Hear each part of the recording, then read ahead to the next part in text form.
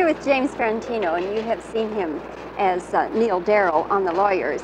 And that's in the past, and what we're talking about now is the present and the future with Cool Million. What kind of a series is it, Jim? It's a new 90-minute show, part of the Wednesday night mystery movies, and it's a revolving type of series.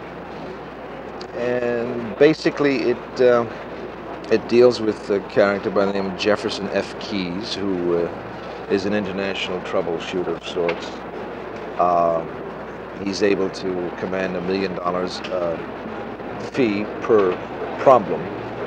$1 million? Yeah. Sounds crazy, but it's not really when you think about it.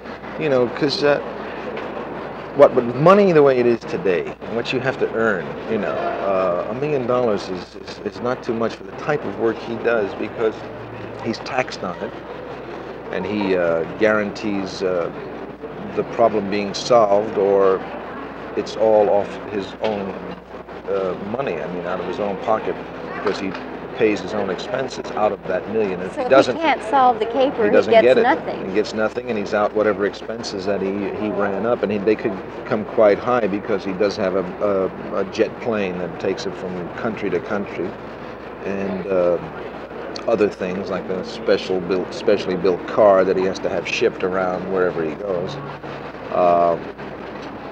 And another reason he's able to command that is because he does deal on a super power level, super intelligence level, in as much as he worked for the CIA in Central Intelligence, and he was stationed in Southeast Asia, and he left that organization because of something that happened, which we'll get into in one of the shows. And he becomes more or less anti-establishment. And although he gets $1 million fee, he's totally, or we're going to try to make him with no affectations in terms of dress, in terms of morality, in terms of speech. You know, he gets paid because he knows how to do his job, and he does that well. Could you give us an example of the kind of problem that he has to try to solve? Well, in the pilot, it was that I had to track down a missing heiress of a very rich underworld figure, because other underworld figures were claiming the right to his will, which would have kept this underworld regime going on. So I had to find his missing daughter, which everybody was saying was dead from a child, and I come in trying to locate her where everybody else has failed. And there are certain twists in the stories that are quite exciting, but it's that kind of a level that he works on. Is it the kind of series that will use name guest stars, Jim? Well, we're going to try to get as many as we can. We haven't started the first show yet, so it's hard to say. I think getting a named star today is not too difficult, providing your show offers that star something to work with, some good material. So I'm pretty sure we will, because we certainly have the good material. Jim, I wonder, since you're doing this program, the series Cool Million, have you ever just fantasized a little bit and wondered if you had $1 million, what you might do with it? Oh yeah, many times. What would you do with $1 million? Probably nothing more than I'm doing now. It certainly wouldn't take me away from the thing that I love to do most, and which is acting. I might invest that money to make sure I'm able to keep it, or my children keep it when I'm gone or whatever. But I don't think I would do anything more than I'm doing now.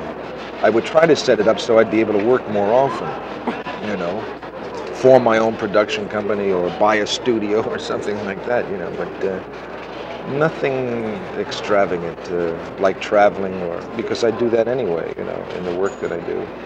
Now, you all know, of course, that his wife is Michelle Lee. What do you think Michelle would do if she had $1 million? Or would you hesitate to speak for her? No, my wife would definitely put it in the bank or invest it in something that would guarantee an income for life. But she's a very good lady that way. She knows how to handle money. She knows the value of a dollar, and she knows how quickly it can go, much more than I do in this business. She knows that we're in a totally insecure field, and she's always thinking ahead in those terms, which is one of the reasons why we're married, I guess, because she's got a good head on her shoulders. Is there one little thing, though, that you like to buy? For instance, now I'm very much like Michelle, except that I'm an art collector and I don't buy a lot, but sometimes I see something, Jim, and you can't afford it, yeah. If I can't afford it, I just, you know, it's a compulsion. I must have it. Yeah, I would do something like that, I think, because art is something that both Michelle and I appreciate very deeply, but good art is, for the most part, very expensive. I wouldn't go overboard on that.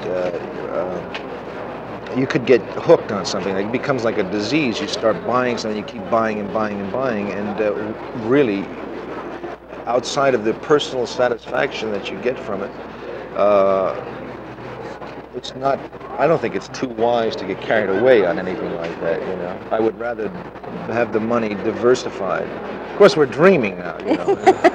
No way that's ever going to happen. Well, I'm not dreaming when I say that I wish you the very best of success with Thank this you. new series, Jim. You're a fine actor, and it should be a hit. Thank you. Cool Million. Be watching for it.